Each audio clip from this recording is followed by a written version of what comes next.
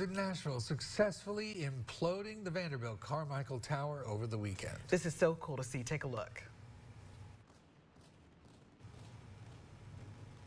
Wait for it. There it goes. I was going to say press play, but it was going. The tower was scheduled to come down Saturday morning. The 14-story tower took 11 seconds to fall completely. An estimated 400 pounds of explosives were used to trigger the implosion. The Carmichael Tower 3 was a residence hall for undergraduate students. We're told Carmichael Tower 4 is set to be demolished later this summer.